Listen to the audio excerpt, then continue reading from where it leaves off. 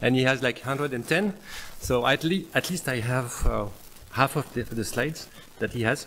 I could have spoken about Yocto, if you know what I mean, but Yocto in English. But today, yes, it's going to be about file system performance with modern file systems. So I'm the creator of Bootlin. I like to participate to this conference to spend time exploring things and sharing the results with you. So that's the abstract, just for people reading the slides. So I'm not a file systems expert. There was a great conference about that like 1 or 2 months ago. I'm just a regular embedded Linux engineer, like you are. And I was given a significant amount of time by my company, Bootlin, to do some research on this topic. So I'm grateful for Bootlin for allowing me to do that. I actually did that presentation, a similar presentation for those who were here about 13 years ago. So a refresh was due, right? It was using the Beagle board, if some of you remember. So why this talk? Because, well, now rotating block devices are very rare now, especially in embedded systems. However, most of the file systems we're using are still based were still created when we had rotating storage. So we've had some evolutions, and new file systems have appeared as well, like F2FS, erofs. So I wanted to benchmark those and see how they perform. So yeah, let's try to see what could be good solutions for your systems. However, it's hard to predict exactly how they will behave. File systems is a huge topic, so I'm just trying a few things, and don't take my results for granted. They are just on the hardware I tested, and I still had limited times. We do projects as well, so I couldn't spend like how much time as I wanted. I did the tests on eMMC SD. That's the most common type of storage, and I hope it's close enough to eMMC, though the performance could be different. But at least let's get started and see what we can get from there. So the first thing you can check is whether a device is solid state or not. There's a nice file in /sys that's populated by the block interface to tell you whether a device is rotational or not. So if it contains 0, it should not be rotational. So this works actually for eMMC SD, but it doesn't work for USB mass storage, unfortunately, which doesn't, I guess, know what kind of device it is. That doesn't seem to be part of the USB specification. It's just storage. So let's see the available file systems first. The oldest one, X2, introduced in 1993, still actively supported. If you look, there's low metadata overhead. It's the module is small, so it's nice in terms of RAM usage and space. However, it's not very well suited for embedded systems because if you abruptly shut down the machine or you crash, you can have data corruption, metadata corruption. You need to run FSCK, and it means someone has to look at the results. So that's not something that will allow a device to reboot autonomously. So this problem was addressed by introduction of journaling. For example, in X3, which was the successor of X2, but it wasn't scaling well, so it eventually got deprecated. And by the way, you know that journalism reduces corruption and loss of information. I hope you agree with me. So the data range for this file system is 1901 until 2038, and that's actually bad. That's 32-bit. So it seems it will have to go away. Like people using X2 will have to migrate to X4 with the right block size, the right 64-bit mode, like for dates. So that came as a surprise because we talk about riserfs not being to 2038 ready, but that is the case for X2 as well. So X4 is the modern successor of X2, introduced in 2006 with journaling without the scaling limitations of X3, still actively developed. But according to the Tetsuo, who's one of the gurus of file systems, it's still created as a stopgap based on old technologies. So it's not like the greatest that we can do. With the X4 driver, by the way, you can support X3 and X2 at the same time, so you don't need to have to select X2 and X3 if you want to support those. Just keep the X4 driver, and I think it has an option to support those ones in a single driver. Don't need to have multiple ones. It supports transparent compression, encryption. In case you didn't know, that was introduced more recently. There's no compression available in squashfs in X4 though. I checked the date range, so if your product doesn't need a warranty that's more than 400 years, that's going to be fine. I checked the minimum partition size to have a journal is 8 megabytes, and in that case, 8 megabytes, and you can have X4 on a very small partition without a journal, 256. Partition if necessary, if only 32 inodes. So that's possible. So you can make it use it on a very small partition. You create a file system with MKFS X4. All the ones are like that. There's also XFS, which is also a journaling file system, which dates back from 1994. It wasn't introduced in Linux back then, but it was developed for IREX from Silicon Graphics. Actively maintained and developed by Red Hat now, like it's the default.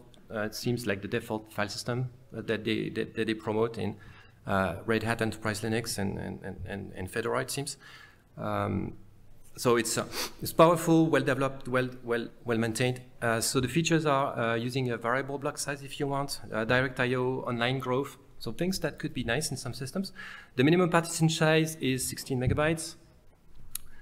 And yeah, you create a file system with MKFS, XFS. When I don't mention the upper limit of the partitions, it's like so huge that it's going to be fine for embedded systems, like petabytes of storage. Btrfs, it's another Czech file system. Well, English people say btrfs, or b3fs. So it's a modern file system with many features. It's like a dream file system for people, storage experts, I guess, because they can do whatever they want. They have like great features, snapshotting, compression, encryption, I guess, and so on. It's big. It's a big beast, but I guess you can tweak it to do exactly what you want. And the minimum partition size is 109 megabytes, so still not too big. One that was introduced later was F2FS initially from people at Samsung. This one is specifically designed for SSD storage, like solid state storage, trying to take advantage of the fact that you have solid state and not rotating. So maximize the performance and also increase the life expectancy. So it actually is trying to make most writes sequential. That works best on SSD. You have transparent encryption in F2FS with various encryption schemes. You have support for setting that on a file-by-file basis. You can choose, please encrypt this file with this scheme. It's using extended attributes for doing so.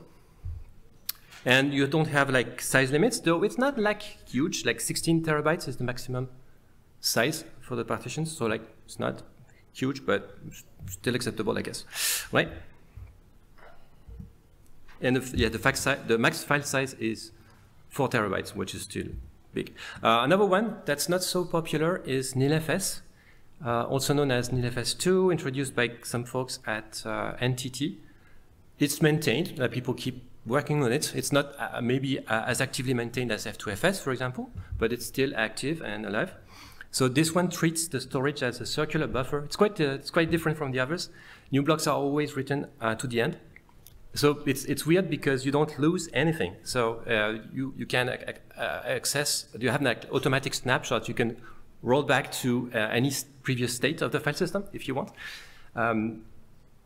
So Yeah, so you can easily restore files that were deleted recently enough. That's fine.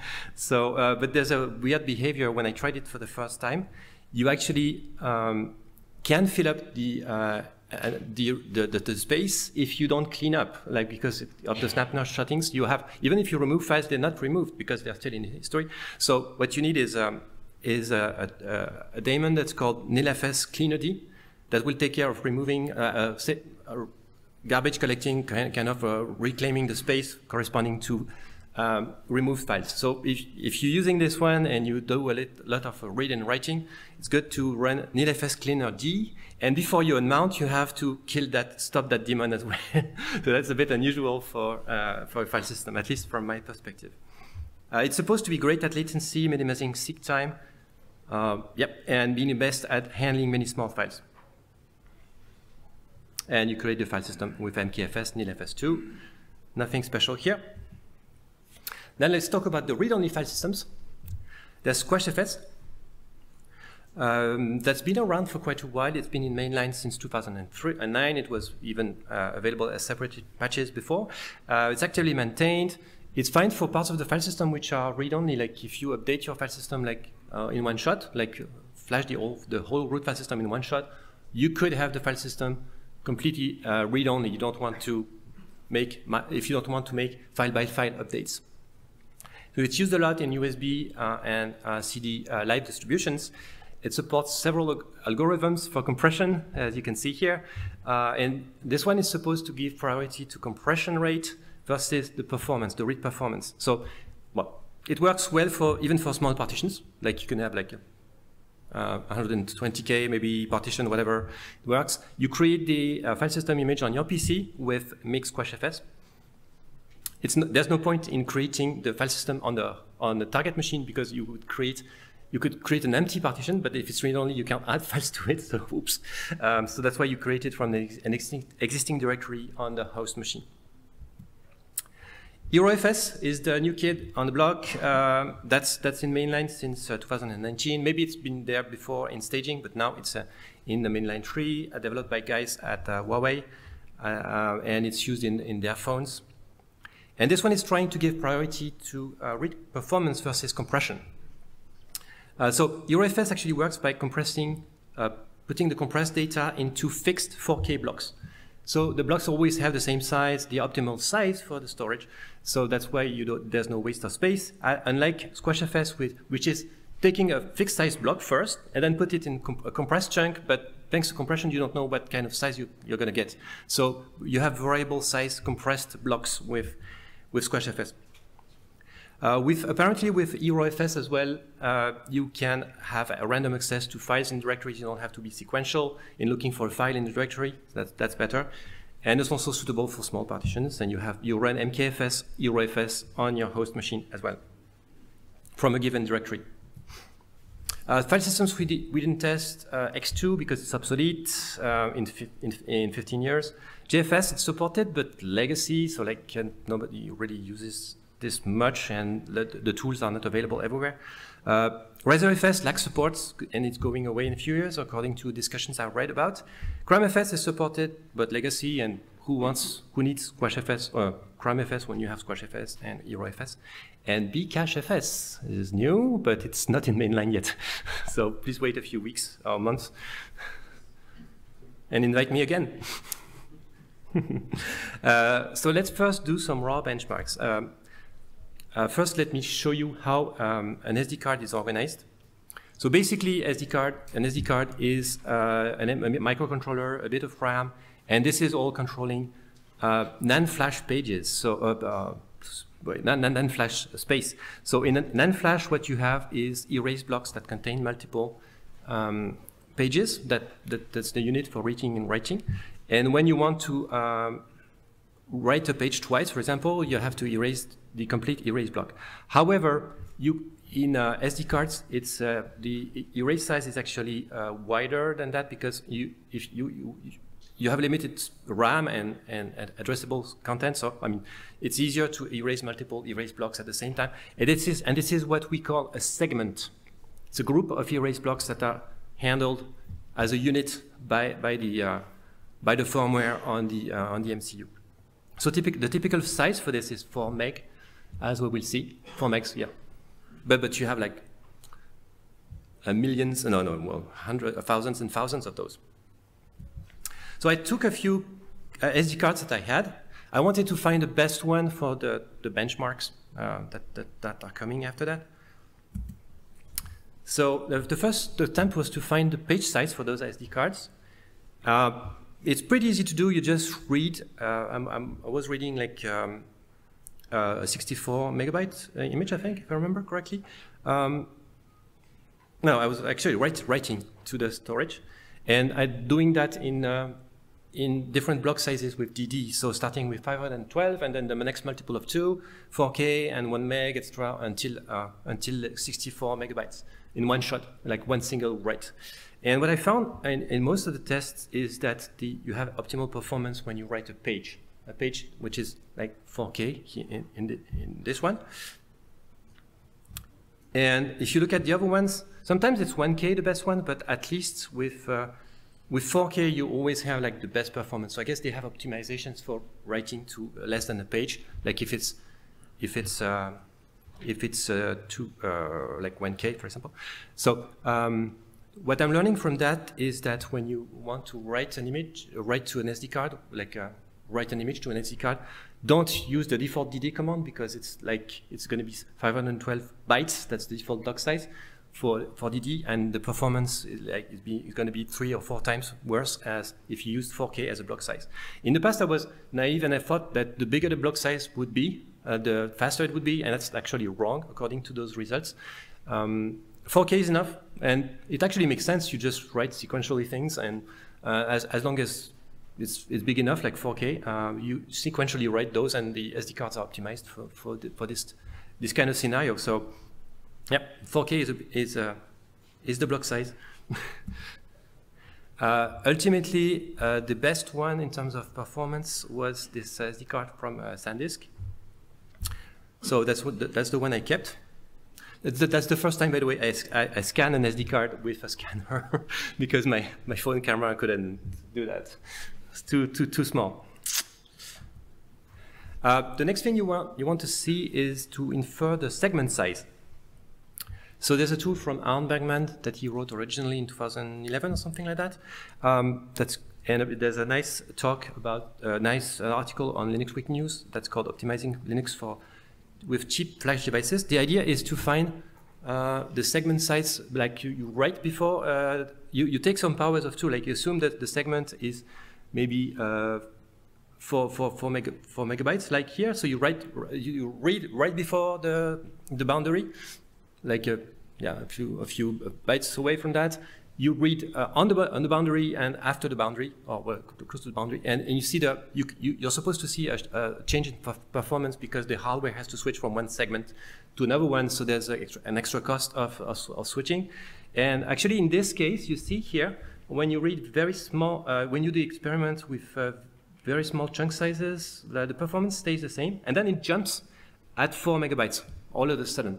So that was the intent of this tool, to kind of help detecting the segment size.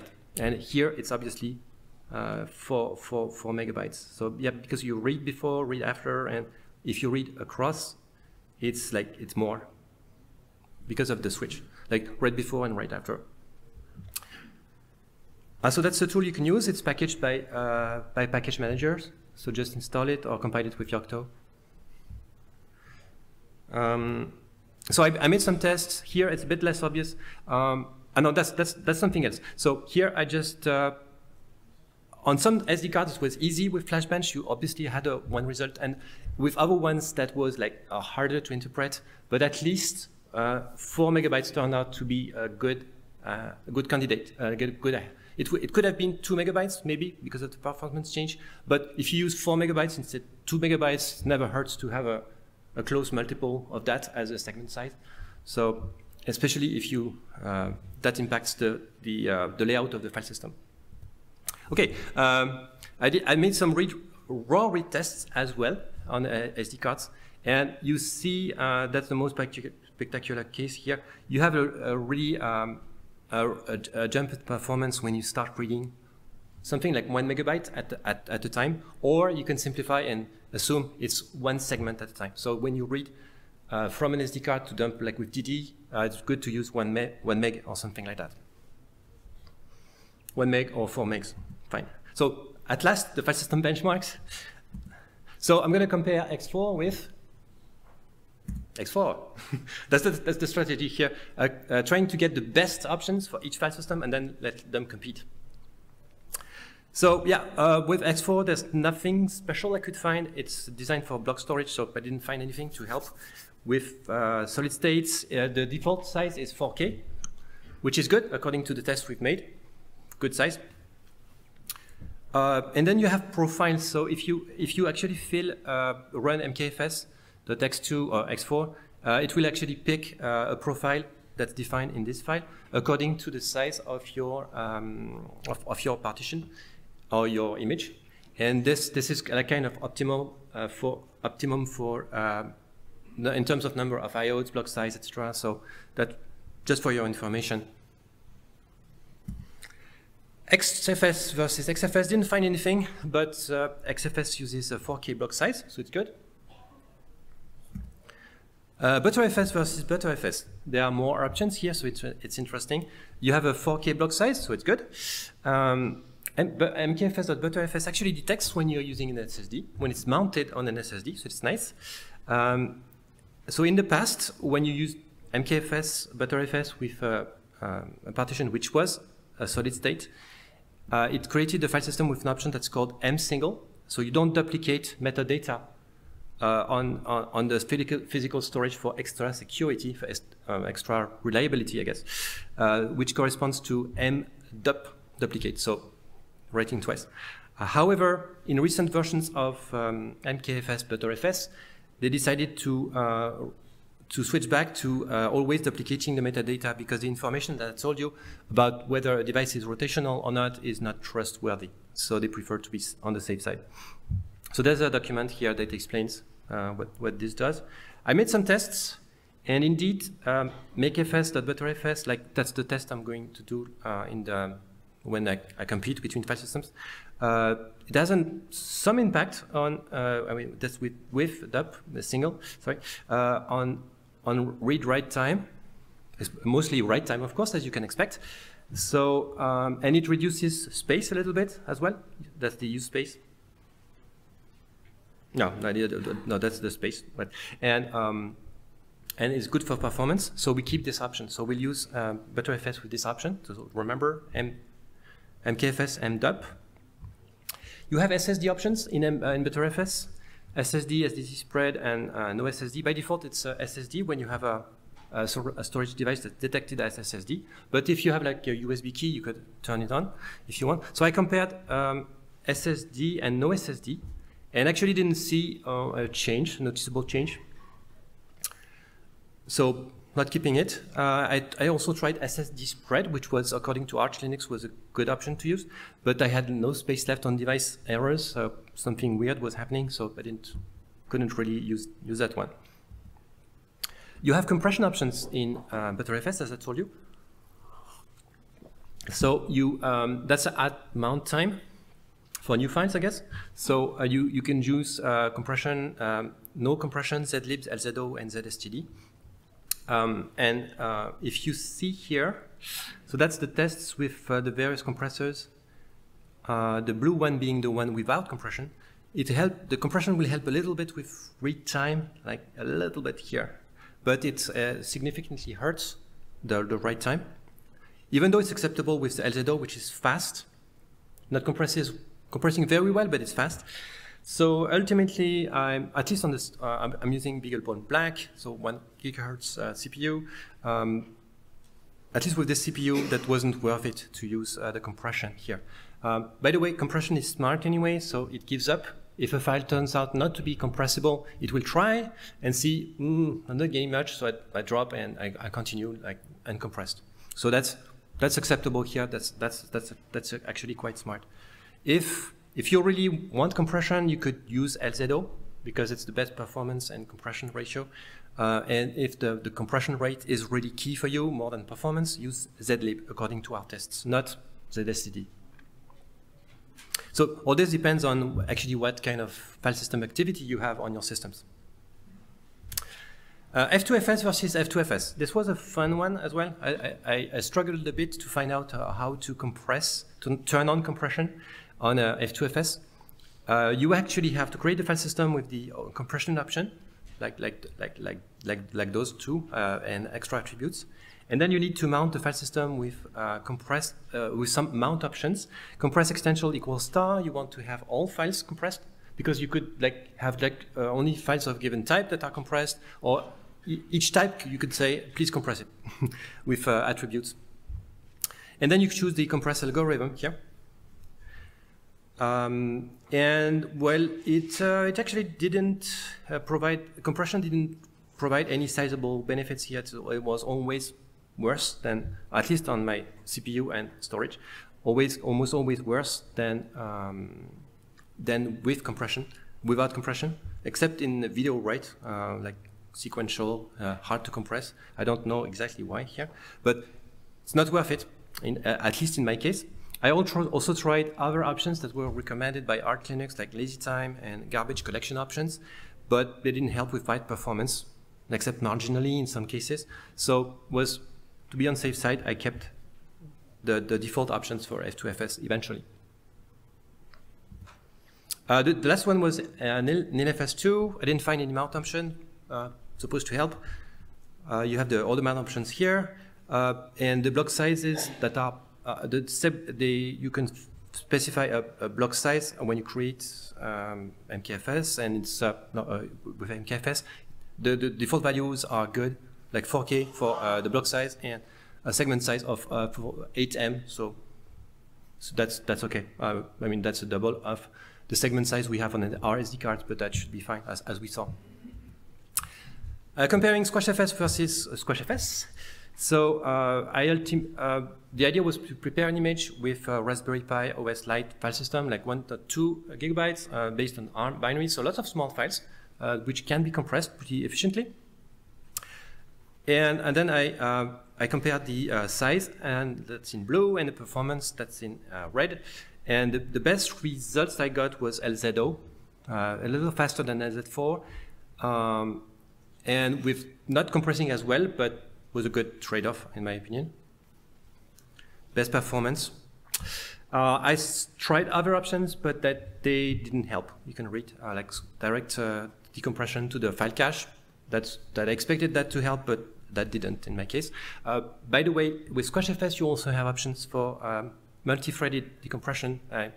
Having a single core CPU, at least in those tests, I didn't try those. They probably can help as well. Comparing erofs versus erofs, same file system. The best one was compression option that was called micro LZMA with the maximum compression option. That's the one that gives you the best performance and size. So that's the one I chose. Big P cluster didn't help. That's another option. So yeah, the best one is really, that's a zoom in, because otherwise you couldn't see. So the best one is this one, effectively with micro LZMA with compression 12. There's just a penalty on the machine creating the image, but that's not the embedded system, so we don't care. So the real comparisons now, if you compare the module size of those file systems, the winner, the loser is btrfs. It's 2 megabytes of module size for ARM 32-bit with dependencies. So whoa! So it's meaningful in terms of boot time. The module loading time is of course biggest with btrfs, though it's not exactly linear compared to the module size. But yeah. And then the mounting time. Once the module is loaded, you mount one partition. The worst case is nil2fs. nilfs2, sorry. And the second ones are f2fs and xfs, but those ones are acceptable, like less than 0.2 seconds is fine. And then the big picture is module loading time plus mounting time. That's what you get when you try to mount a root file system with this file system. So that's the boot time impact of this. If you use this as root file system, the worst one is btrfs indeed. So that's not a good choice for boot time. So you could use btrfs, but in another partition with where you store data typically, but not as a root file system. I wouldn't recommend it. In terms of use case, not a surprise, squashfs was the best one. So you're like just running du and it tells you. Squashfs is the best one. erofs is second. So if compression matters, size matters, and you can have a read-only file system, it's a good choice. Reading time now. So here I'm reading the contents of the file system that we taught the Raspberry Pi, Raspberry Lite one. So I just create a tar archive from the contents of the mounted file system, and I write this to dev-null, so there's no write. It was an easy way to read all the files. So the winner is f2fs, as you can see, and f2fs for read-write file systems, but the best one, as expected, is erofs, which is giving priority to read performance. And the next one, of course, is squashfs, still compressed, and you can really pack the data very efficiently, so it wins over read-write file systems that have to keep space for future reads and writes, future writes. Writing time, it's funny here because it's kind of linear. So the best writing time I got, so here I'm copying an old Debian root file system that's 320K. I'm copying it 5 times to the partition. And the best one is actually x4. That's a surprise. And yes, you can see that. So Linux 6.3, Big Elbow Black on ARM. And then I continued the test, and I actually removed one directory out of 5 and copy the oldest one that's remaining to a new one. So it's erasing, reading, and writing, right? So the best one, surprisingly, fs2 and close is f2fs as well. So lots of tests. I'll try to highlight a few lessons learned from this, at least in my use case. The removal time is like quite long. It always feels weird the time you need to erase a directory in Linux. Well, because probably it needs to be done atomically, so it's a complex operation. The best one was definitely by far Nils FS2. So if your system is mostly about removing files, that's the choice. And then sequential write time. Sequential write time, I'm copying a video, Big Bug Bunny, of course, 5 times to the storage. So I copy it on the RAMFS first, so that I don't have any penalty reading from it. Copying 5 times, and yes, that's what you get. XFS was the best one. So it's difficult because the winners are different every time. And the sequential read time. Here doesn't seem to be anything weird, except nilfs2, which is slower. So reading a video for 5 times.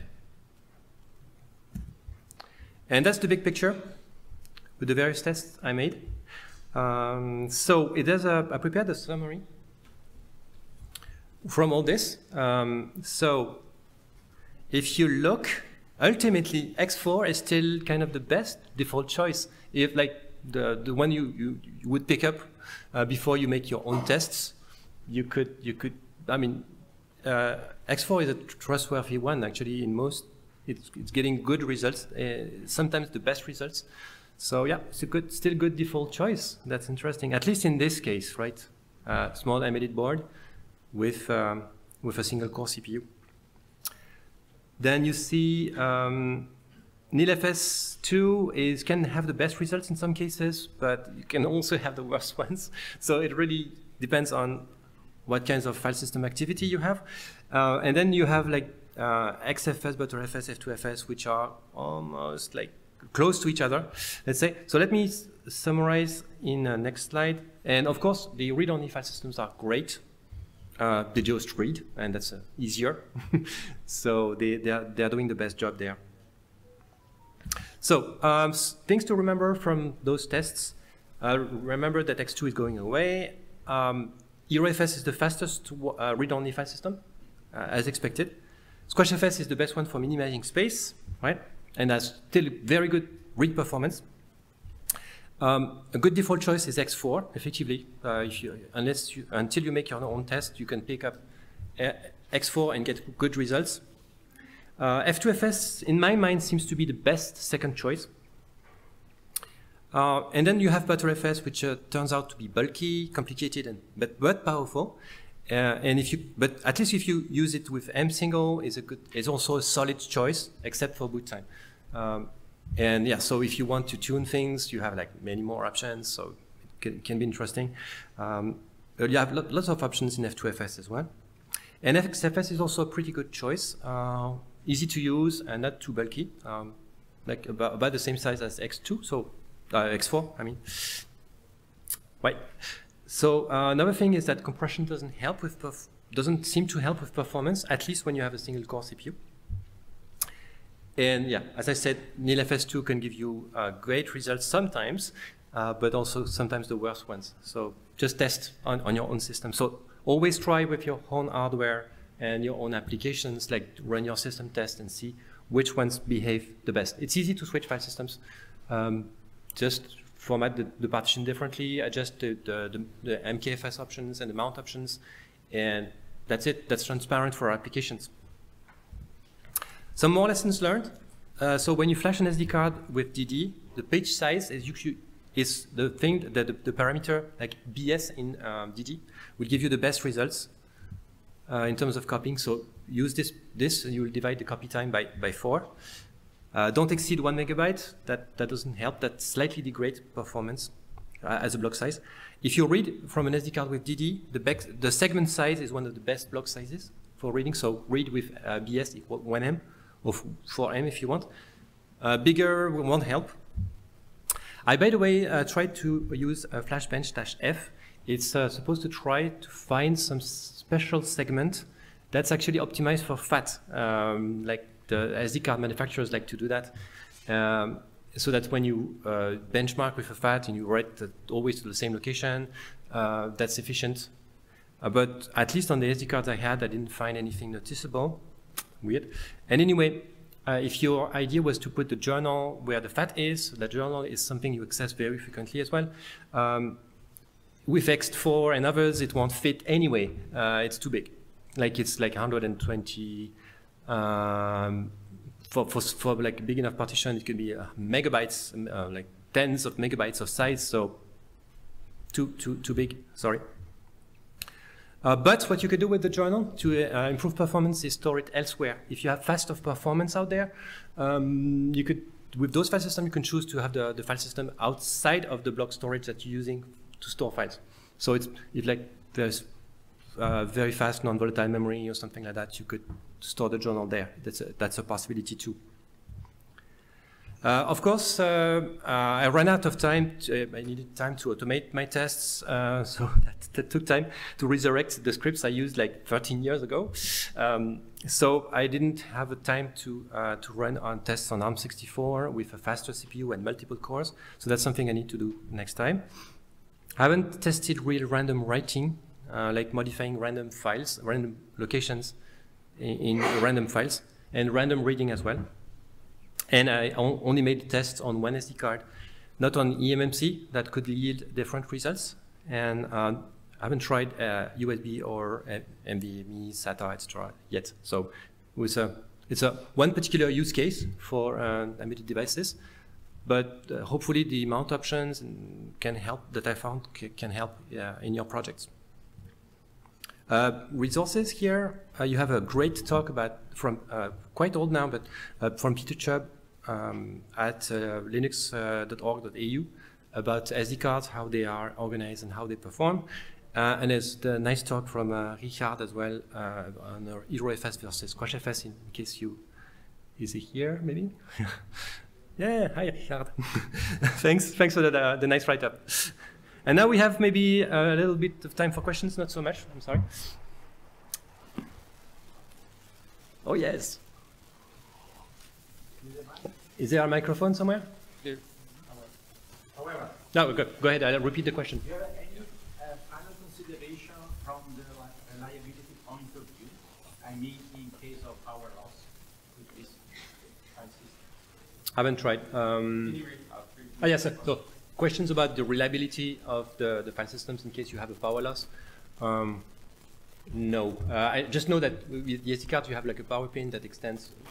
That's when you remove the signal pins. But the power pin is longer. The signal pins are shorter. So when you remove the SD card, it should have a little time to complete the operations on the flash.